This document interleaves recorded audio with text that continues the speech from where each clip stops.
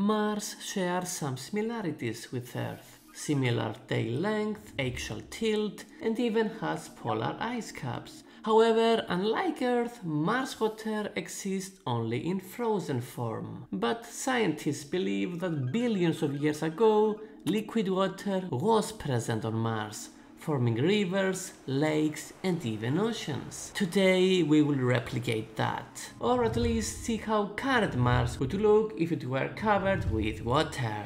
To do that, we need Mars elevation map, a map that shows the highs and lows of its surface. By the way, you can check out my previous video where I explain how negative and positive elevation are defined. But back to Mars, what really stands out is that the northern hemisphere is way lower than the southern hemisphere. There is a huge drop, several kilometers actually. And the northern hemisphere isn't just lower, it's also way flatter, way smoother. We can see this clearly in this smoothness map, which measures local deviations in altitudes. This extreme contrast between the two hemispheres is what's known as the Mars dichotomy. Why this exists? Well, we are not quite sure, and to be honest, it's not really relevant for today's video. What's important is that because of its lower altitude, the northern hemisphere will turn into an ocean. Let's see it in action.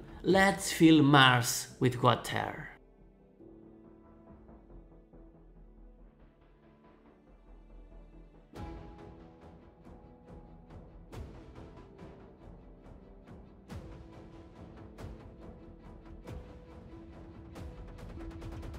So this is how Mars would look like if it had similar water coverage to Earth. As expected, most of the landmass is concentrated in the southern hemisphere, forming what is essentially one giant continent, although there are some separations here and there. Also, what I find interesting is that if we rotate Mars a bit, this part kinda looks like India, with Sri Lanka just a bit higher up than usual. Or you can also claim that this looks like Africa and this is Madagascar. Up to you, I guess. But what you need to bear in mind is that this island contains Mars' highest mountain, Olympus Mons. In fact, this isn't just Mars' highest mountain, it's the tallest mountain in the entire solar system, standing at almost 22 kilometers, more than twice the height of Mount Everest. Finally, due to the many craters in the southern hemisphere, blue Mars would be filled with inland seas, lakes, and many archipelagos.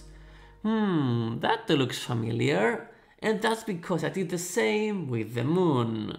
If you haven't seen it, you can check this video here. Make sure to like and subscribe if you enjoyed this, and I will see you next time.